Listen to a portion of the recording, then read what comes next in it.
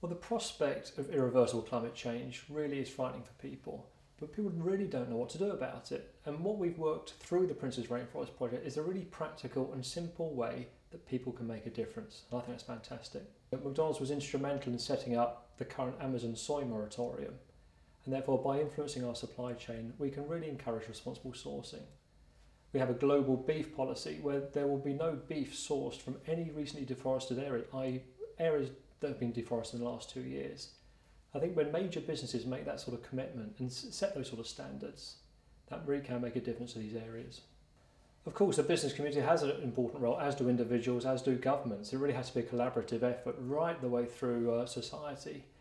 And I think some of those businesses that have a more direct impact on those rainforest areas do have a greater responsibility and should live up to that and take action.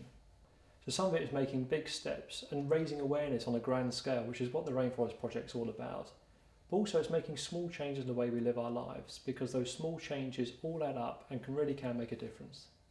I think the greatest benefit to McDonald's is really that our staff and our customers will be so grateful that we've been able to communicate to them a way that they can make a difference. And through the Princes Rainforest Project, there is a very simple and practical way that they can get involved in halting or slowing down at least the destruction of the rainforests and the damaging effect that's having on climate change.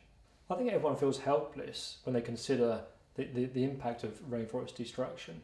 But when you break it down into bite-sized pieces, there is something that all of us can do in the way we live our lives and make small changes that can help halt or at least slow down rainforest deforestation.